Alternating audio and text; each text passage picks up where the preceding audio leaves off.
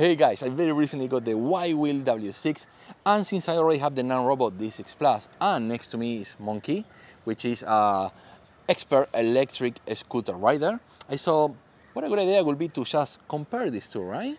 Yeah, man. They're roughly about the same price, right? What is like, this is $100 cheaper, right? Yeah, I think it's about $100 cheaper. Okay, and somewhere around there. There are some differences that we're gonna be talking about in just a minute, but first, let's go for a ride. Let's do this. The world is spinning and I'm dizzy staring at the stars. I left the pages in my schedule, but they're falling hard. Find me on your way out, I'll be right here. The world is spinning and I'm dizzy staring at the stars.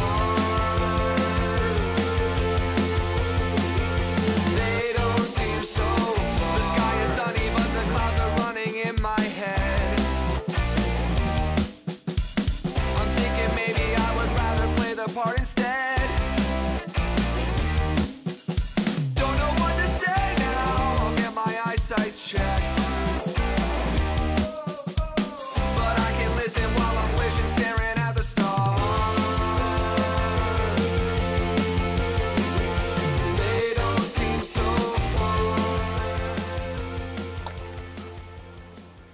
All right, guys, so That was fun. Yeah, fun, man. we ride for quite a while, both scooter. We've been jumping around. I take one, he take the other one, swapping scooters. And I gotta say, I'm an intermediate level. I'm not an expert. I'm not that of a beginner.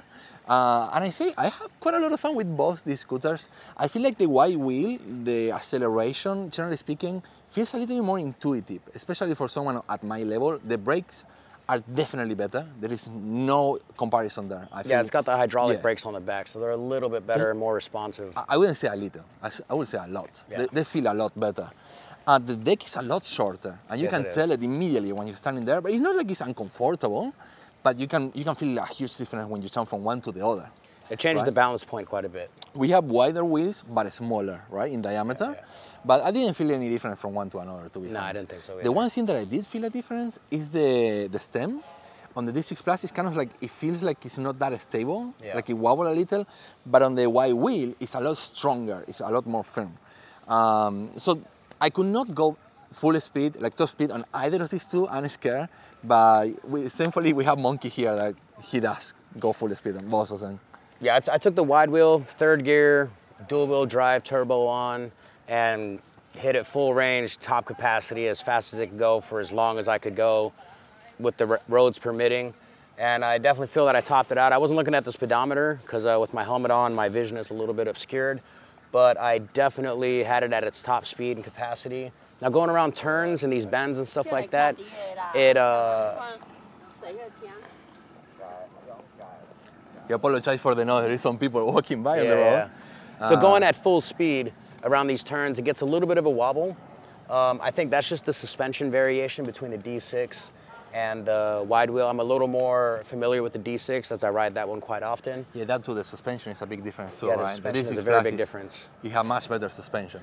Yeah, the D6 Plus has a little bit softer suspension. The WhideWheel suspension is a little bit stiffer, but I think that adds to the stability and the handling quite a bit. I feel like also a little bit stiffer suspension on the WhideWheel makes it better for the city, right? Yeah, I think it does. I think it does, man. Yeah, it will definitely handle some off-road, but I feel like the D6 Plus is more off-road than the WhideWheel, definitely. Yeah, I think the WhideWheel is a little more city and off-road. Like it can handle off-road, but it's definitely not built for it. I think the D6 Plus is more aimed at off-road than city riding, but it'll definitely handle both.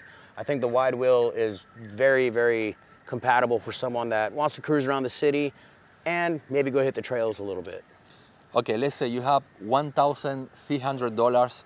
You can buy the Nanrobot D6 Plus or the WhideWheel and a really nice helmet. Which one will you go for? That's a tough choice, man. It's a tough choice. It is a tough choice. I think I go first. I go for the WhideWheel. I don't really do off-road, and I seen the Nanrobot. It was faster, right, on the top speed. It is quite faster. I don't even know because I can't really handle that much speed. So I feel like the WhideWheel, for me, is good. I mean, This guy is a psycho. I mean, he can ride very fast, really, really fast. I mean, if you are more normal, I would say the WhideWheel will give you all that excitement for sure. Oh, both of them are definitely both very fast. exciting. They're both exciting and very fast. You need to be at the level of this guy to be able to go full speed on the D6 Plus. I want to start working on some wheelies on the WhideWheel. I think that'll be fun. Oh yeah, how about the wheelies? I saw you popping some wheelies and stuff. Yeah, like it's a short wheelbase, so it's a little bit difficult to get used to because I'm used to riding the D6 Plus. So the balance point is quite a bit different. But I don't know about riding a wheelie, but I could pop it up and get it back down very easily. The short wheelbase makes it very easy to pull up, which is quite fun. Which one will you buy? I think for fun around the city, definitely the WhideWheel. But for off-road, it's the flip of a coin for you, right? Yeah, it's a flip of the coin. It depends on what you want to do. They're both good. They're both if you want to go off-road, get the D6. If you want to cruise around the city, get the WhideWheel. All right, guys, I hope you enjoyed this video. And if you like it, please make sure to hit the like button, subscribe to the channel, and we'll see you on the next one.